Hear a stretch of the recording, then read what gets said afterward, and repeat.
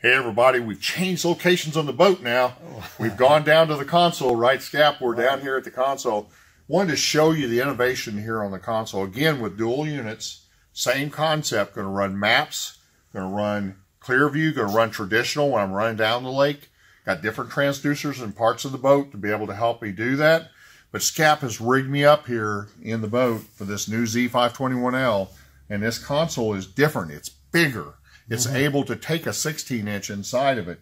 But when you're running double units, you're still going to need to do an external application. Right. Aren't we, Scap? And what you've done here is an external application for two side-by-side garments. Tell me about that.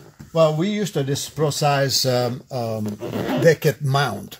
So that allows you to mount the two that find a side-by-side. No matter what size. You can put a 12-inch in here. But the problem with that was, how we going to mount this apparatus on a small little plate which came from a factory. So we removed the plate and we made our own plate. So from a 16 of an inch aluminum, we went to ½ inch. So that's a ½ inch of this material that actually is setting in here. Right. And what's really cool about this, Scap, is what did you do to the edges of this to make it fit in here exactly right? I actually increased the size in order to get more support. So actually, plate here is a little bit bigger than a normal plate, but will still fit the surrounding of the console. And drill extra holes in order to support the beta. And therefore, it gave us enough support to be able to mount all this decked bracket on it. And it's solid, absolutely solid. I mean, I can stand on this, it won't break off. And again, vibration, if you go ahead and go to any other kind of mounts where you put a second one on, you know, a lot of people use different kinds of mounts that are external, and you have to put it to your fiberglass of your boat. You go drill extra holes. So you're drilling through your structure in order to make that happen. And still, you have a lot of vibration on those. If you hit any kind of waves, which we hit waves, and we hit water, and it comes up, it knocks them back on you, and you have to deal with that. Here, it's clean. Also, it's safe. And it's safe because your eye level, if you look at where Scap is on this, I can still see. He's running. He can see. I can see. And then but he can glance down to the electronics and tell him what's going on, so that way you've got it right there at your eye level. Great way to do it. It's safe, it's compact, it's strong.